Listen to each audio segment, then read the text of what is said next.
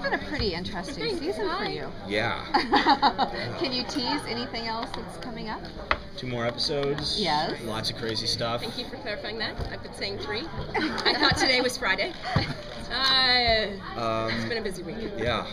Big last 2 episodes, though. Lots of huge things happening. Big surprises. But we're not going to lose any characters, are we? Hope not. I have to add, you really could have passed for Clancy Brown. So. I know, and right? I wonder, Isn't that crazy? like, was that part of the cast? Did they mention I mean, that, you know, or I mean, what was funny was when I initially got the audition, the phone call from my agent was, I have this audition for you for the show Sleepy Hollow. You're playing the son of Sheriff Corbin, and you're a dead ringer for this guy's kid. And I said to myself, I wonder if it's Clancy Brown, because I hadn't seen the show before, really? so I didn't even know. And then I IMDb'd it, and I was like, it's Clancy Brown, because I'd been seeing him in movies for years, and I was always like, I kind of look like that. So, yeah. What's it been like to kind of play out the Joe and Jenny relationship this season? Because it's been one of my favorite parts of the season. Thank you. It's been one of my favorite parts of the show in general, to be honest. It's been very rewarding as an actor and also as someone who loves Jenny. It's really cool to see her sort of blossom a bit, like, and allow herself to experience love outside of, you know, her sister, and see how difficult that is for her, but then how patient Joe has been, and just working through these scenes. I mean, some of the scenes with Joe and Jenny have definitely been, you know, my favorite things in the series. Yeah. Jenny's had such a tough life, so I think it's nice to suddenly see some positive, some nice, good things happening for her. Is their father back for a while?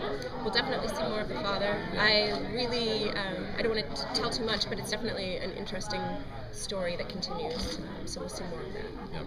Well, at the end of this week, it really seemed like she got the taffy from him, and so it seems like maybe she's softening up towards Ezra. It didn't hurt, that's for sure. That didn't hurt.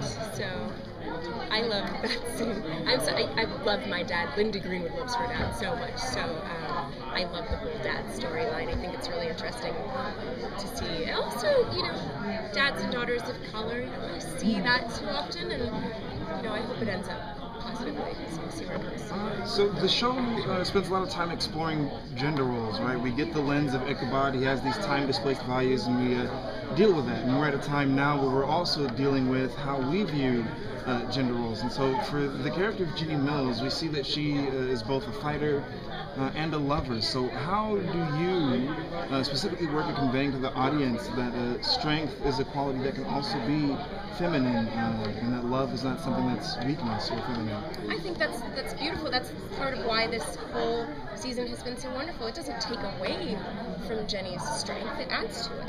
If she can allow trust and love into her life, it does nothing but better her as a person. And yeah, I think it's a really good lesson from the show, and it's a beautiful question. Yeah. Do you guys see Jenny and Joe as sidekicks to Abby and Crane, or you guys are one cohesive group that doesn't work without the partners? I think sidekicks. I mean, it's you know, the show, I mean, as it is right now, is very much, I mean, it's Abby and Crane's story, and we do feel like we're there in the support, and I think of sort of their mission, which is a communal mission, obviously, but you know, I'd say I'm Robin. Wait, if you're Robin, then I'm Nightwing. Nightwing. There we go. I love it. Yeah. What's been your favorite scene to play out this season between the two of you? For me, there's been a couple. I actually think it was a couple episodes ago. It was after we fought the ghoul and fought Nevins, and it's the scene where we wake up in the morning in her trailer, and we're just lying on the couch together talking about our dads. It was a short little scene at the end of the episode. It's a good scene. It was just one of my favorites. I love when I read it in the script. I found it really moving and just simple and human, and I thought it was shot beautifully. Yeah. I kept saying when we watched it, I was like, she just like looked amazing, like the way it was lit, and it was just like a really kind every now and again they get you every so often angle. they make it but it was just a very kind of human, simple scene, and that was one of my favorites. Yeah, I liked it when I kicked your ass. We were kickboxing. You had magic powers. It wasn't quite. Oh well, it would have been the same result. I was holding my own. So, yeah. Can we follow up with the whole humanity angle you were mentioning? Yeah. So Joe's kind of arc as a character is dealing with his identity. So former Marine, then you're this supernatural creature, you're Wendigo, and now you're in the mix of trying to find who you are. But it's been such a huge pendulum swing from finding an identity and all this kind of mundanity, and then all of a sudden finding that identity in the midst of all these supernatural things going on. So how do you keep that at the forefront so that it doesn't get washed out? I think as an actor, you find the thing like at the beginning that you could latch onto just as I mean, it's hard to latch onto the supernatural, but what I could latch onto at the beginning coming into the show was I'm a guy who's just lost his dad, and he doesn't know why his dad died, he doesn't know the circumstances, and he's got a lot of shit to work through about that. And so that was my way in, and that's something that just as a person you can identify with independent of any supernatural things. So when you have something like that with a character, that you find that as an entrance, and I can say, well, okay, I'm a young man trying to mourn and process the loss of a parent. Like that's the way, and that was the starting point. And fortunately they've let that kind of be a continuing storyline for Joe throughout this season, and that's always been the thing for me that anchored it, I think. Yeah. Do you think Jenny would lose any kind of sense of purpose if all those evil powers were done with? You know, all the evil, the dark side. I don't know. I don't think she'd know what to do with herself. Yeah, absolutely. It's been her identity for so long, way before we met her. So. What are your favorite Sleepy Hollow monsters? I really liked the Banshee. I loved Banshee a couple nights ago. That was one of my favorites. Yeah. And Kindred. Wendigo. And I don't like the Wendigo show. It's hot. Yeah. And I love that they brought Kindred back. I thought that because that just always looks awesome. And, Love Kindred. There's been some awesome ones. Yeah. Can you talk about the physicality of the Wendigo scenes? I mean, because obviously... Yeah, well, that's actually, it's not me in the Wendigo costume. That's Marty Martulis, who does a lot of our creature work. Because it takes him about 5 hours to get into that full Wendigo suit. So if they're doing a scene where it's me and then it transforms to the Wendigo and it transforms back, if it was me, they would have to stop production for 5 hours and then stop production again to get me out of it. But when we have Marty do it, then I can step out and he can step in and they can do a CGI transformation between the two of us. Also, wearing that makeup and prosthetic and everything is brutal. It's brutal. Like, it's really, those monster actors are really impressive. Yeah. Like, they're able to stay kind as well. They're always the nicest people. They're always the nicest guys, and they don't get much credit because you don't see their real faces, and they're some of the hardest working actors on the show. Yeah, definitely. So. Have you ever wanted to step into that, though, and try it on once just to know what he's I'd going love through? to try it on, but be able to take it Yeah. off. I mean, working a 15-hour day in it sounds miserable. I don't know if I could do it. Yeah. Why do you think fans love the Sisters Mills so much and are so protective of them? Yeah, I'm happy they are, so am I. I think it's a really unique relationship that we don't really see very often in television.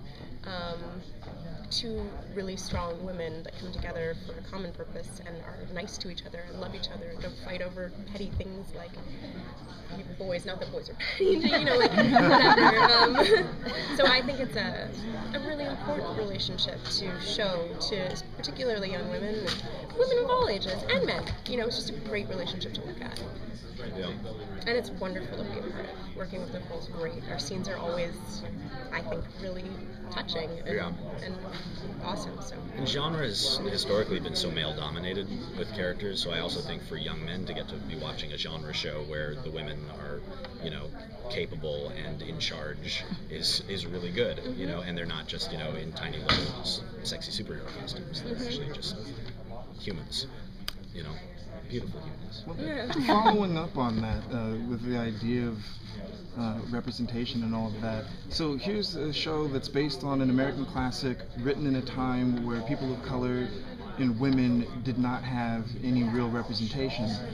So is there a sense of duty or perhaps a sense of joy with reinterpreting this story and finally making it inclusive and better representative of America as we know it? I think it makes you feel joyful and sort of powerful, and like we have now the power to do that in this world. It's really come a long way. There's a long way to go, absolutely, but we've come a long way when you think about the environment that story was written in as compared to now. It's pretty incredible. It's inspiring, actually. Do you guys find yourself researching American history? I mean, Tom Myson's more that has to know that stuff. Do you guys find yourself doing that as well? I mean, we've been spared a lot of the, because we're sort of more doing the present day artifact hunting and less of the sort of flashback stuff. So I haven't had enough excuses on this show to do historical research as I would like to, because it interests me. I definitely do every now and again, look up what comes up in the script. I'm Canadian, and it's kind of been an interesting way into American history. If you ever have to do a citizenship test and they ask you those questions, you're going to be it's going to be all Ichabod George Crane. Washington was a zombie, right? Yeah. They're going to be everything with the supernatural. Exactly. They're like, what is wrong with this? Actress Lyndie Greenwood has been denied citizenship. Yeah, has been deported. She's been escorted to the border. What's been the most difficult, for your respective characters, what's been the most difficult thing to do, play, I guess? To play? In this season, anyway. Yeah. I'll say that there were times when I think we had so many back and forths in the relationship this season where they would be mad at each other and things would be tense, and there were definitely times when I was just like, oh come on, I want it to work.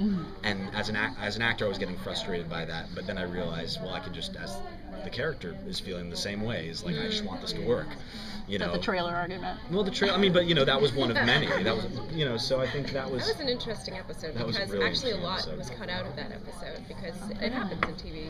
You have one storyline and then it doesn't work, and you have to so there was so much more anger we were supposed to fight this giant plant, and Jenny was like, one of the reasons she was so angry when she ran away is because there was more to that story, but we didn't see it. I had taken something from the trailer and put it in the Masonic cell, and it was like a little house plant, but it was actually supernatural, and the Masonic cell activated it and became this crazy thing. So there's all this backstory, and really you just see Jenny really pissed off. Which, I mean, she was pissed off anyway, but she was particularly pissed off because of the plant storyline, not really the show. So that's what happens as an actor sometimes. You're like, oh my gosh, that doesn't really work when you look at it, because cut it out. But that's fine. One more question if you guys have one. Yes, actually, the show, I enjoy it greatly, but it creeps the hell out of me sometimes, and I don't get to go to sleep sometimes at night. Good. I have to go cut on, Disney Channel or something. Good. Even though you work on the show and you see everything behind the scenes, you know what's fake, what's not, do you guys ever get creeped out by any of the things you guys deal with or have done on the show? I think that once I see it, I'm like, oh my god.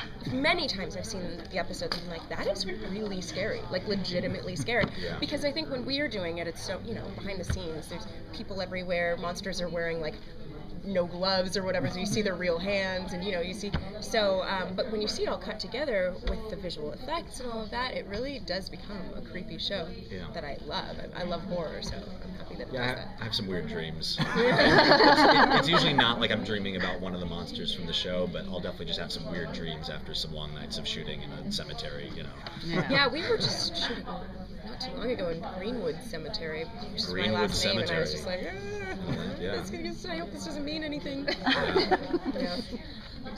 Thank you. Thank you guys.